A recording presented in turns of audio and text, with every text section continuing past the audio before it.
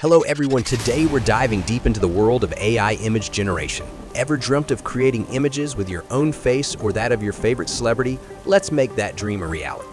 We'll be using the SeaArt platform's model training feature for this. So let's dive right in.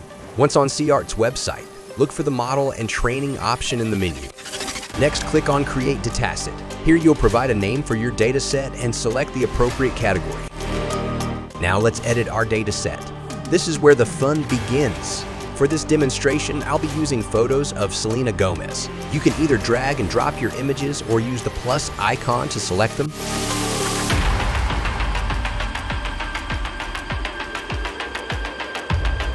The tag settings option allows you to set model trigger words. I'm going to set Selena as my trigger word. And as a cool feature, after you upload, the platform even suggests keywords for your images.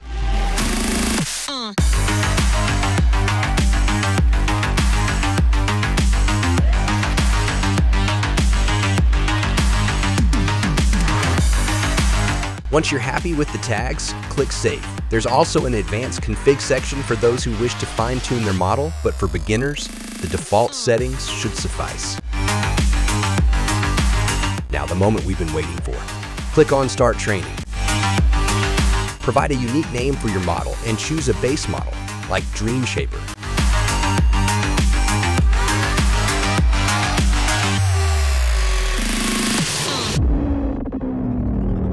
After confirming, the training begins.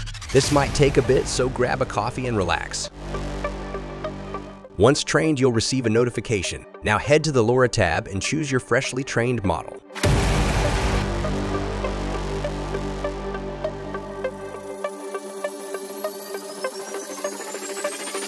Ready to generate? Click on Generate and type in a prompt. And don't forget to include your model's trigger word.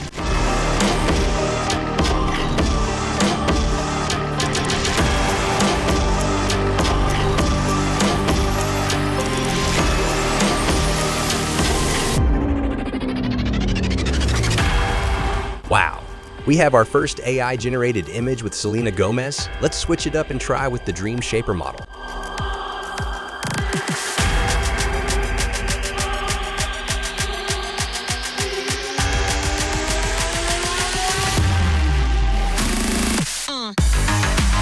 There you have it, seamless AI-generated images. You can achieve similar results with SeaArt's training feature. Give it a whirl and share your creations in the comments below.